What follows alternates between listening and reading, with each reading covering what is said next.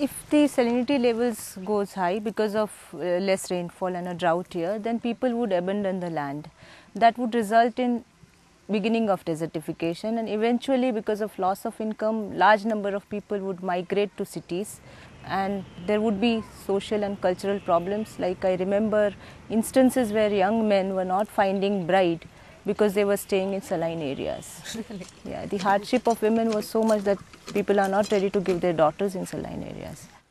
We've been talking about the problems of salinity and how it affects the livelihoods of people along the Gujarat coast, especially the farmers. Yet what we're seeing here is lush green fields. How do you explain that? This is result of many efforts which are done by organizations, people, community themselves and the government. You can see farmers here. The water in the well is more because of this, because the water which is collected here is diverted into the well and which is used to make it green in this season.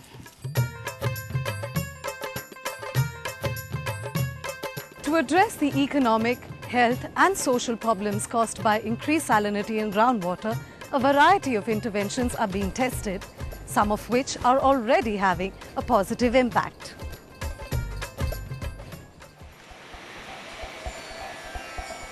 In the Indian state of Gujarat, fields are being poisoned by saltwater. The state government estimates that along 2/3 of Gujarat's 1,600-kilometre coastline, farmland is turning saline at the rate of half a kilometre a year. But there's a fast-growing awareness in the state that the salt incursion must be stopped, in part by making better use of rainwater. This is Gir Forest, where the 7 major rivers feeding the Gujarati coastal settlements originate. Famous as the last refuge of the Asian lion, it's also a vital watershed. The ecosystem of this forest provides environmental services to the Gujarat region, helping to recharge the water table and reduce the salinity problem on the southern coast. It's also the home to the last Asian lions in the wild. Hunted to the brink of extinction in the 19th century, their population is today happily rising. The last census, taken in 2005, recorded 359 lions.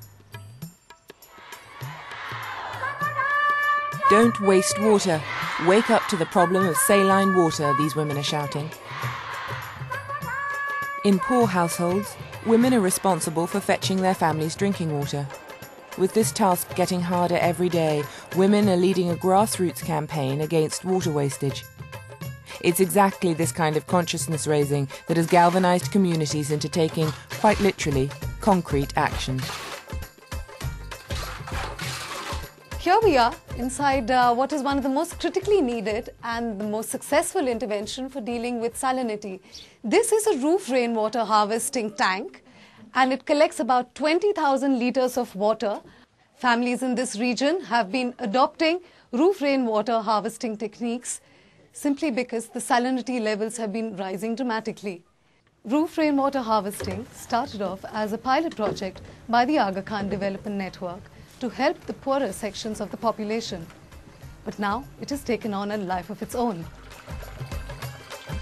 To date, some 5,000 tanks have been installed in saline areas, each one holding 20,000 litres of rainwater, enough to last a household for 4 months.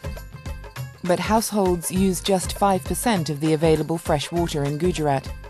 Agriculture accounts for a staggering 89%, according to the state government. So the main burden of responsibility for reducing water consumption falls on farmers. Farmers are, they realize, they won't deny the fact that they've extracted the groundwater for their livelihoods needs, and it is one of the reasons why they've reached the situation they have, and they take responsibility for it.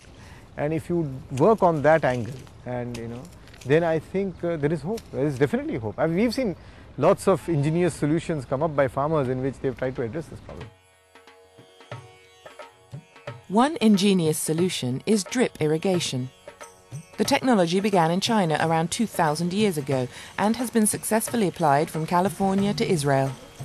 Now that the seasonal monsoons do not provide enough water to sustain the increases in crop production, Gujarati farmers are starting to see its virtues. It's estimated that some 1,500 farmers have adopted this economical technology. This betel leaf farmer previously used wasteful flood irrigation. But for the last 2 seasons, he's achieved good quality harvests of this popular cash crop through the drip method.